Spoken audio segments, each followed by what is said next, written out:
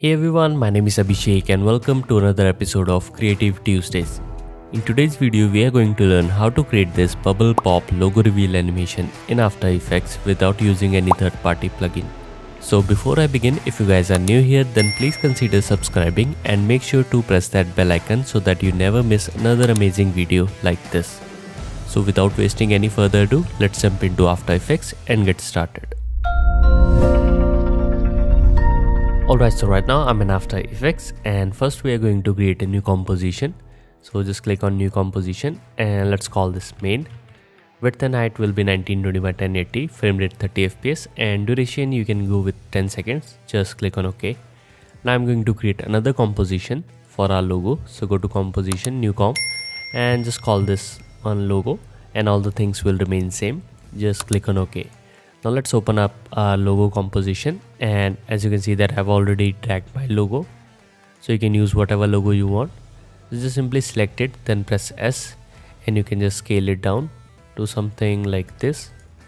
Now let's go back to our main comp and I'm going to drag this logo composition over here just like this. So now in order to add some liquid kind of look, we have to apply a few effects. So let's search for Blobilize. Just drag it onto this logo comp and the next effect is CC scatter. So simply drag this as well. Now before we tweak these effects, we are going to add some motion to this. So let's add the upward motion. So for that I'm going to create a new null object. So go to layer, new null object, and then I'm going to parent our logo to the null object. So if you're not able to see the parent option, then you can just simply right click under the columns, you can enable this.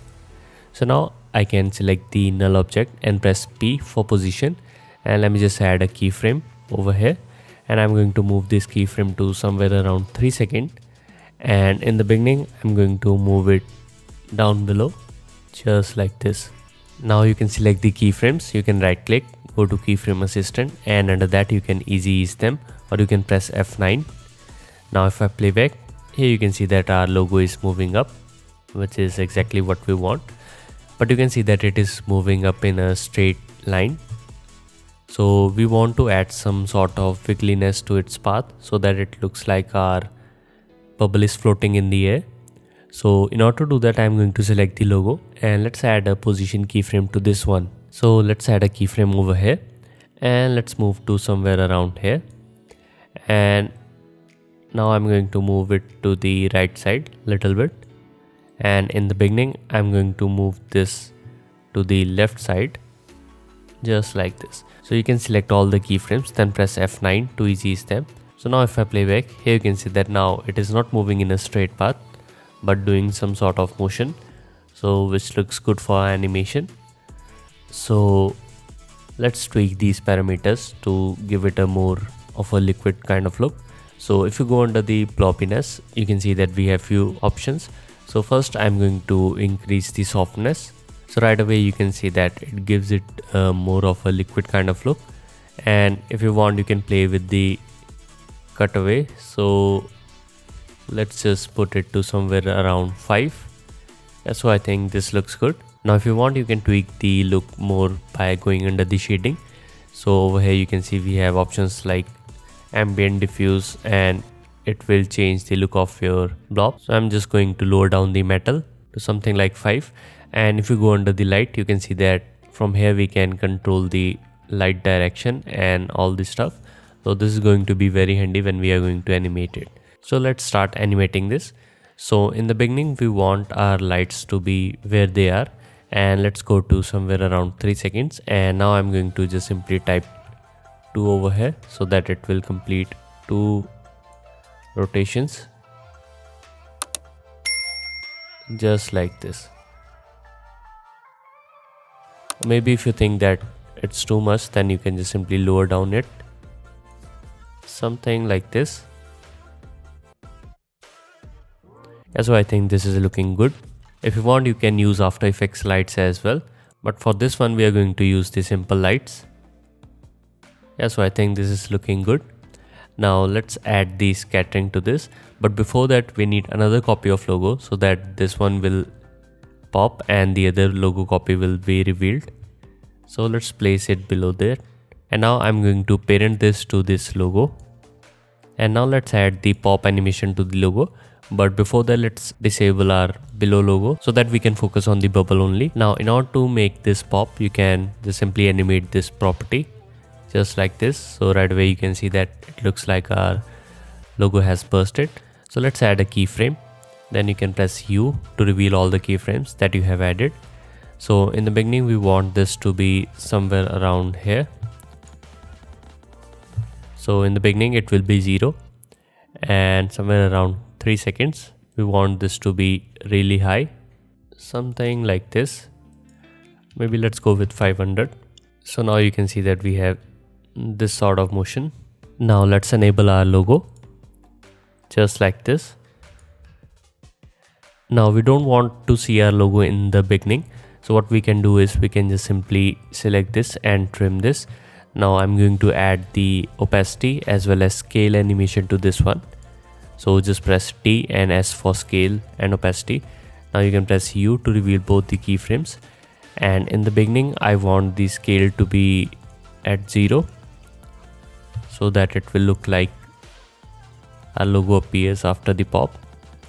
Just move the keyframes closer, then press F9. So just play around with these parameters and just keep on adjusting the position till you find a good spot.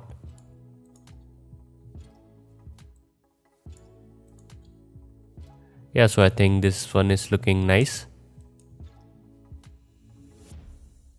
So we don't need the opacity since we are already animating the scale from 0.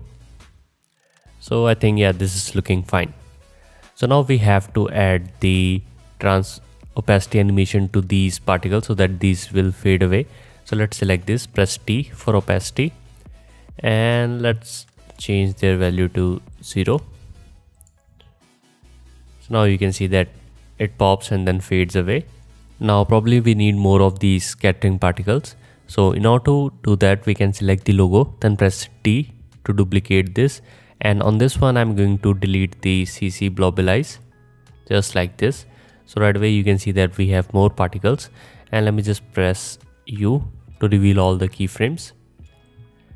And now just trim this just like this. So now if I play back, here you can see that now we have added more particles to this.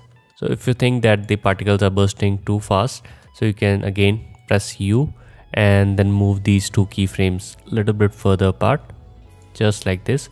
Also make sure to adjust the opacity keyframe as well. Yeah, so I think this is looking fine.